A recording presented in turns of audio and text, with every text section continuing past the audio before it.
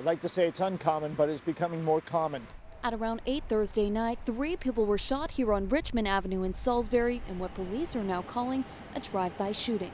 We do believe the 3 subjects involved in this were being sought after by some unknown criminal activity. We're told 20 rounds were fired in the drive-by.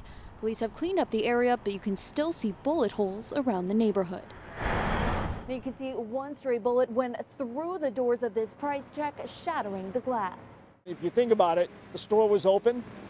You could have had just an innocent bystander in the store that could have gotten struck and went right straight through the door. Right now, police have no suspects, but they do believe a black or silver-colored SUV may have been involved. There's no further tag or description. We asked police if the public might be in danger. Their answer? There's always a threat to a public when we start talking about 20 rounds that are fired into the general air. Salisbury residents we spoke with say they don't feel safe knowing whoever did this is still out there. It makes you not want to go out, after a certain time. But people who live in this neighborhood say they're hopeful things will turn around in the future. And that's all it is, evil, a little bit of evil, a little bit of wickedness, but it will change. That's what I'm thinking. Brooke Butler, 47, ABC.